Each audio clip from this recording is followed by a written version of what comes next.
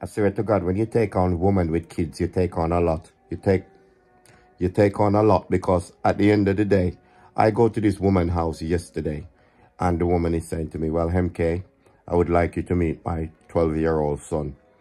12-year-old son she want me to meet, and she says to me, you could be his stepdad or whatever you want to call it.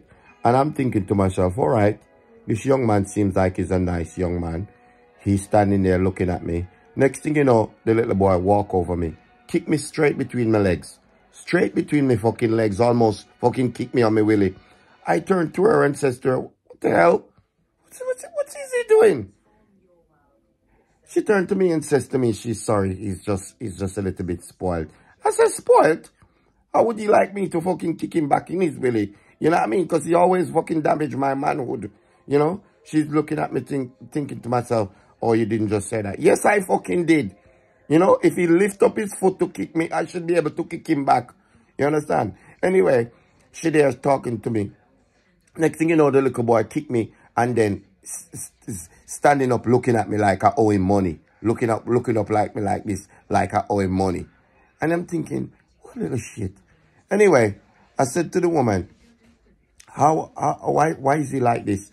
She says, well, because she's a single mom, she just let him crack on. I says, let him crack on.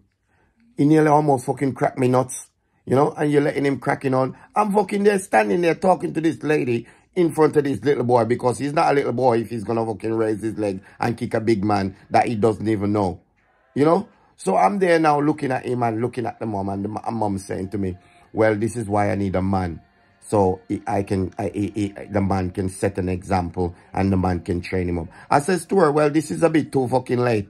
You understand? And I'm not the man for this type of job. Because for one, he doesn't know me. And the first thing he do is lift up his leg and kick me straight between me fucking shin. You understand? Almost kick me on me fucking willy. You know? So I says to her that I can't do this. I can't do this. And I was ever so upset because I wanted to kick back the little boy. I wanted to give him a raw kick. I'm not going to lie to you. Because at the end of the day, if he was on disability or he's have some kind of disability, I could understand. You understand? But some of these kids are right fucking rude. And when they give it to you, they need to get it back to know that you shouldn't be fucking doing it. Do you understand what I'm saying to you? I'm upset. I'm angry. Because I came home last night and I still wanted to go and kick him back. You know? Sure.